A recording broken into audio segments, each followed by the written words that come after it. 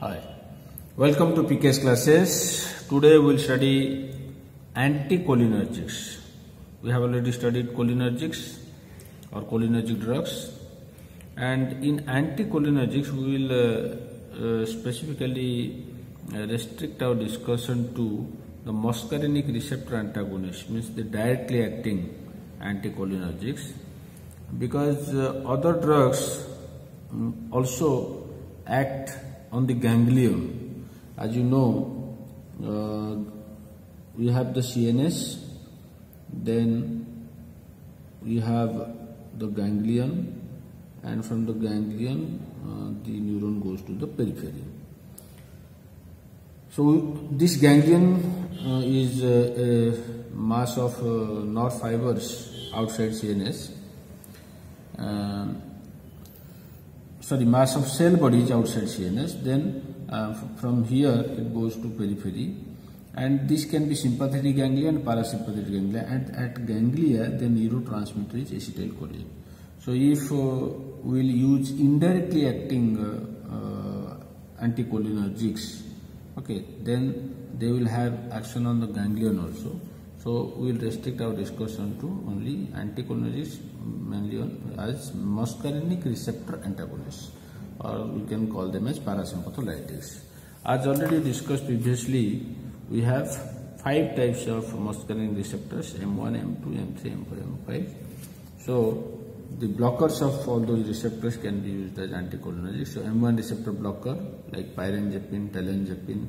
M2 receptor blocker tryptamine, galamine. M3 receptor blocker hexahydroxyl diphenidal, darifenacin. M4 receptor blocker himbacin, and we don't have M5 receptor blocker till date.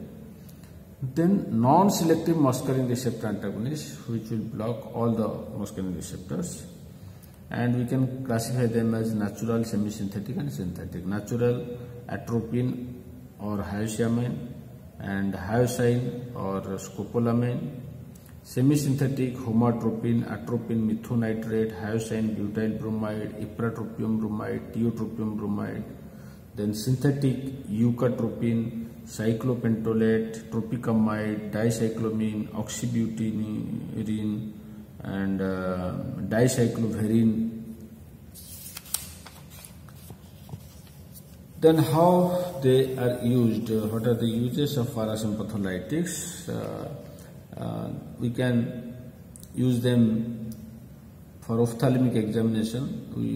If you remember, adrenaline can be used as a sympathomimetic, and similar actions with parasympatholytic, and hyoscine is preferred because of shorter duration of action. And all other drugs like atropine, homatropine, tropicamide also can be used.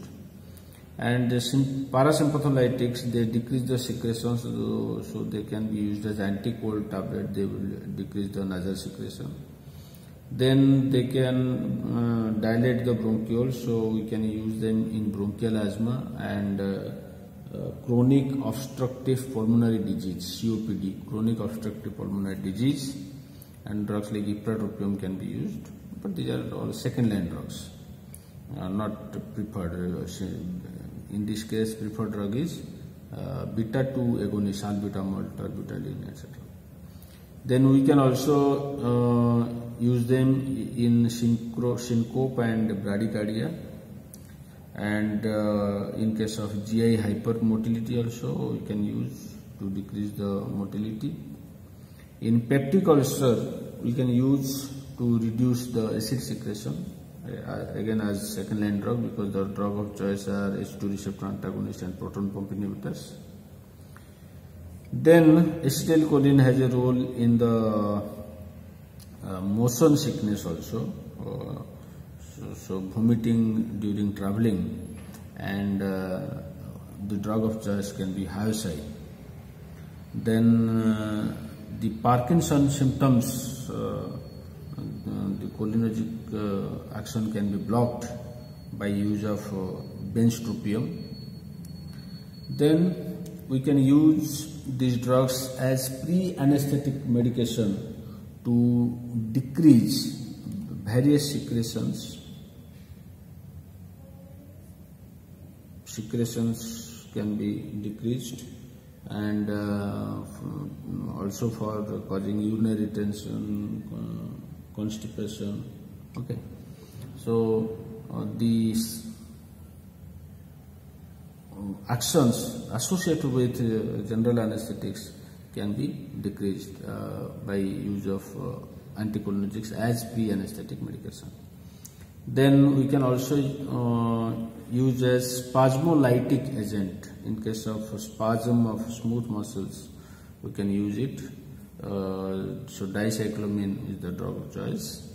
Then we can use the anticholinergic drugs as antidote in case of organophosphate poisoning, carbamate poisoning, and mostly organophosphate poisoning occurs, and they are the insecticide compounds. So insecticide poisoning, in all these cases they can be used. And mushroom poisoning also shows cholinergic symptoms, so we can also use anticholinergic drugs in case of mushroom poisoning. Thank you.